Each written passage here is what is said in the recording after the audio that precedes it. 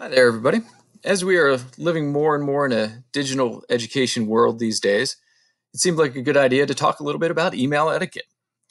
Everything I'm going to talk about in this slideshow is based on guidelines written by the Online Writing Lab at Purdue University. They are a fantastic resource that I cannot recommend enough. They have guidance on every sort of writing you could be doing, but especially academic, professional writing, these sorts of things that we're all kind of living with in an online world. So if you plug their name into a search engine, they will pop up and should be able to help you and give you lots of examples. So let's get started. Some of the basics.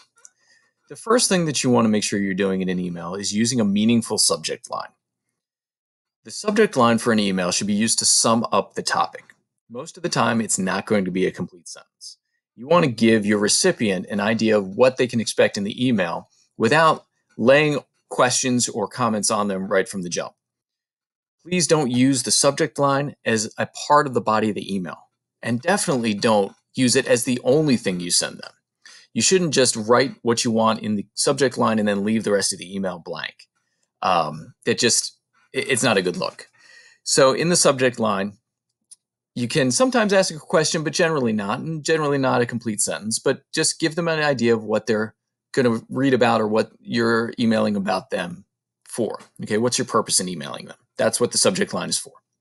You always want to start with a greeting. Mr., Miss, Mrs., Doctor, Professor, whatever the case might be. Those are going to be more formal introductions. So that's when a student's emailing a teacher, or somebody's emailing a supervisor, or you're emailing somebody that you haven't met before.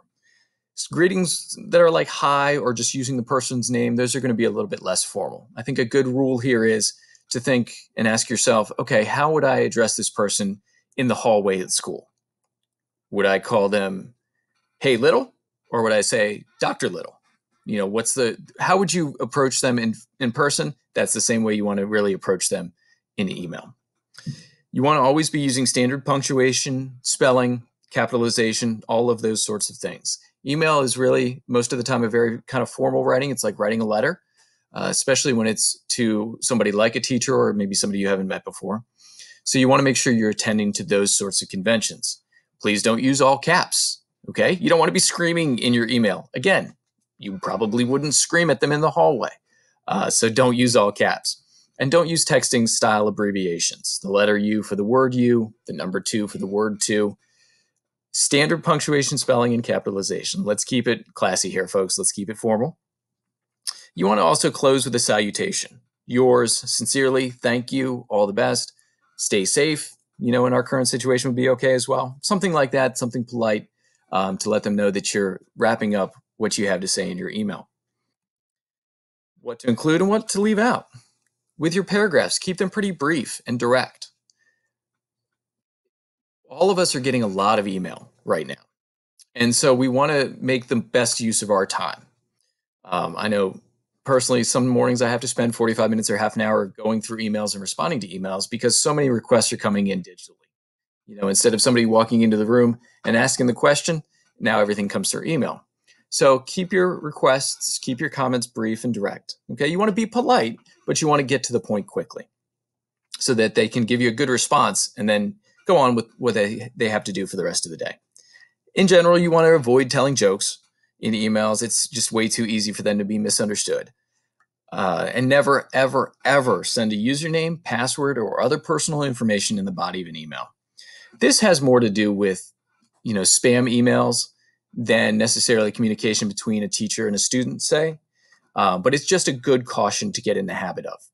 We here at CCPS, we're never going to ask a student or a parent for their username or password or other personal information, address, telephone number, that sort of thing, unless there's some sort of issue. Most of that information we have access to through our different systems. If you get a request like that, whether it's from something that looks like it's coming from a teacher or a company, say, if they're asking you, hey, we're trying to unlock your account, email us your username and password and we'll get it sorted out. That's probably spam. Stay away from it. Okay. And if you're curious why that question's coming in, if it looks like it's coming from a teacher, it's okay to ask the question.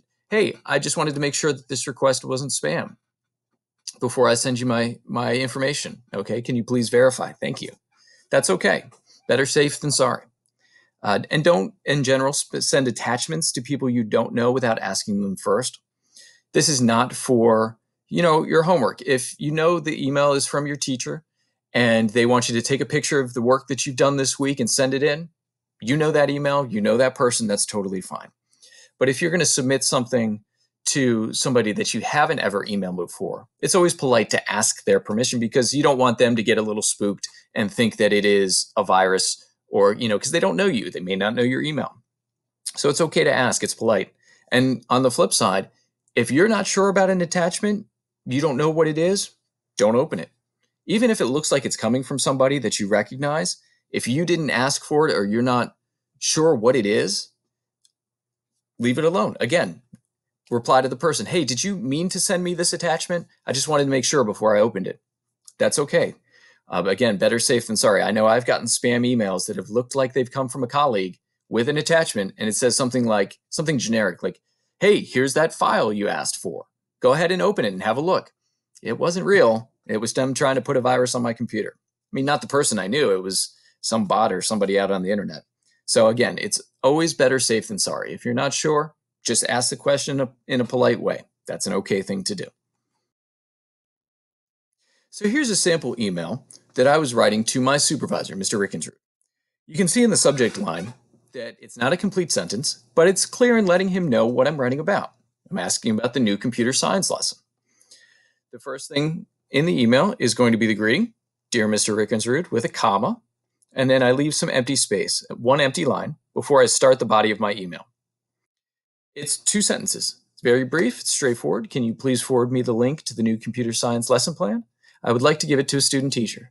So I'm asking a direct question in a polite way, and I'm telling him why I'm asking the question. Then I leave another blank line. Here's my salutation. I just say thanks with an exclamation mark, keeping it loose, keeping it friendly. We're on good terms. And then I leave another blank space, blank line, and have my signature. For most students, that's just going to be their name. You're not going to have all of the extra stuff like teachers tend to have it in their emails, but that's okay. So it looks good. It's pretty concise. It gets to the point, so I can feel comfortable that I can go ahead and hit send with that. A few parting thoughts. If you are on a group email, so an email going to a lot of people, maybe your whole class, maybe your whole staff, please don't use reply all unless your reply is relevant to everybody in the email.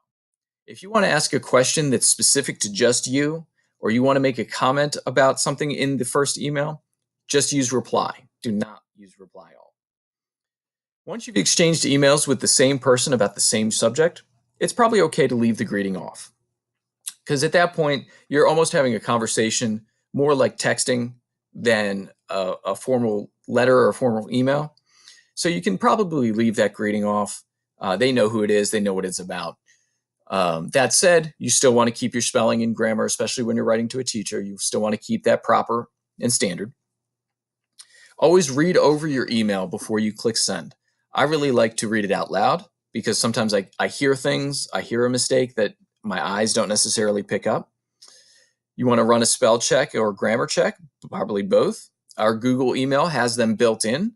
So if you don't have those turned on, feel free to turn those on and use those. Grammarly is also another great program that's out there. Will help you improve your writing, help improve your spelling and your grammar.